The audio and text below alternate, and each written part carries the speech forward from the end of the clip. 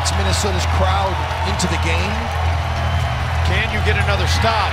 Rose got a hand on it, but it ended up in the hands of Kyrie. Uncle Drew right there. Wolves flirt with a turnover as we go under 4 minutes. Rose around Kyrie Irving. Man. 24 now in the game for Rose. D. Rose says, take that, Uncle Drew. And Brad Stevens wants a timeout. Derrick Rose, his 10th game this season with 20 points or more.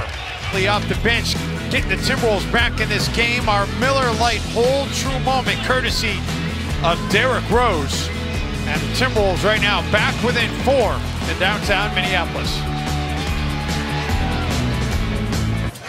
Rose.